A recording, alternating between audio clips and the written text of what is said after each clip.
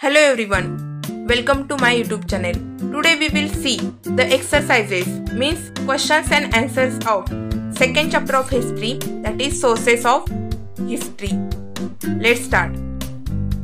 First main question is answer in one sentence. First question is, in the past, what materials were used for writing? Answer of this question is, in the past, materials like potsherds, unbaked bricks, the bark of birch tree and copper plates were used for writing. Then next question is, what information is obtained from Vedic literature? Answer of this question is, we get the information about the ancient India period from 1500 BCE onwards from Vedic literature. Here BCE means before Christian era.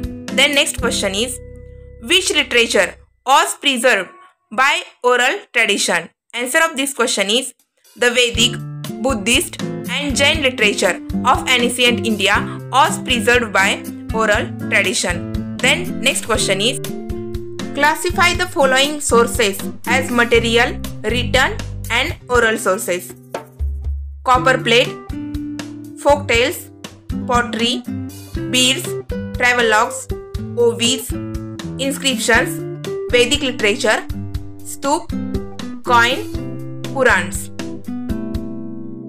Answer of this question is, material sources are pottery, beads, stup, coins. Then written sources are copper plate, travelogues, inscriptions, Vedic literature and Purans. Oral sources are folk tales and ovies.